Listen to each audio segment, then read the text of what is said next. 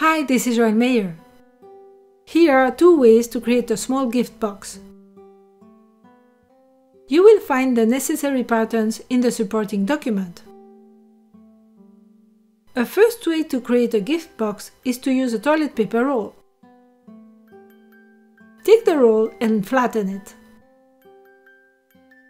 Take the almond-shaped pattern and place it on one end of the roll. Draw the outline of the pattern. Now place the pattern on the other end of the roll and proceed in the same way. Cut both ends of the roll through the 2 layers of cardboard to obtain a rectangle with 2 rounded ends.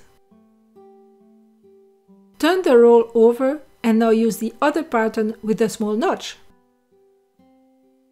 The notch should be facing each time towards the outside of the roll. Draw the outline of the notch as well as the curved line on the other side of the almond shape. Cut out the notches on each side of the roll, but only on the top layer. Take an X-Acto knife and score the curved lines that you have drawn on each side of the toilet paper roll. So, you will have to score 4 curves. When you score a fold, it makes it easier to fold afterwards. Squeeze the sides of the roll to give it some volume and fold both flaps with the notches. The notches will make it easier to open these sides later. Then close the second flap of the box on each side.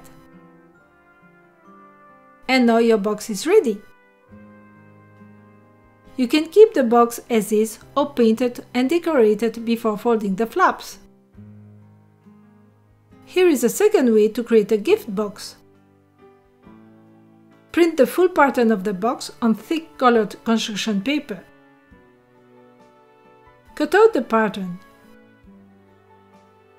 Then take an X-Acto knife and score the long folds of the box as well as the curved folds that will form the flaps of the box. Fold the box along the long folds.